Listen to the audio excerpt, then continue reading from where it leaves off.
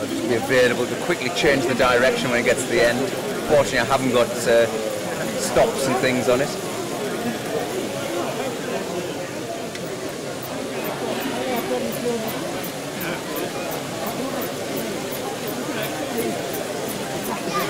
It flips the supports as it goes past them, so you maintain sort of 5 points of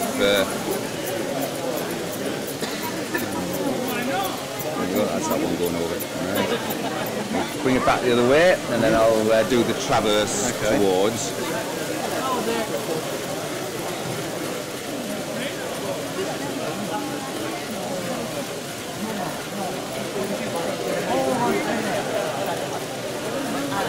So it's now moving very slowly towards you.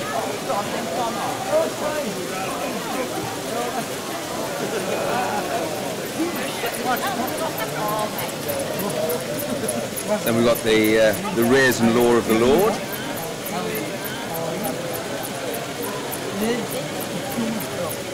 So lowering it slowly. And then you've got the raising, which is a bit faster.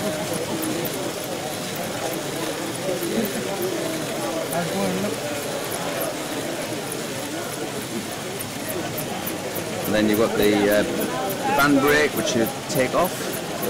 And then you can lower the load incrementally using the lever. And then when you get it where you want, you can just lock the band brake back on.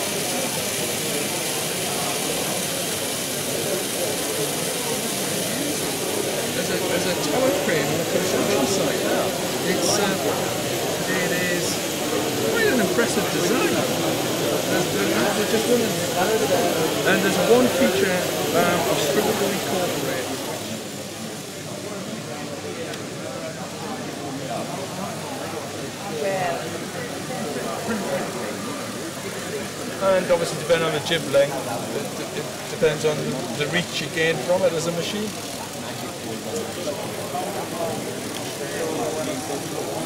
Compared with some of the monsters we see here over the years, that's quite modest. Yes, it is. And you know, it was part of me plan to build a modest model for once, because I was getting to a point where I was spending more time trying to work out how to get the hood of my car, whereas at least this one sort of came on a plank of MDF. And that was it. I sat it down.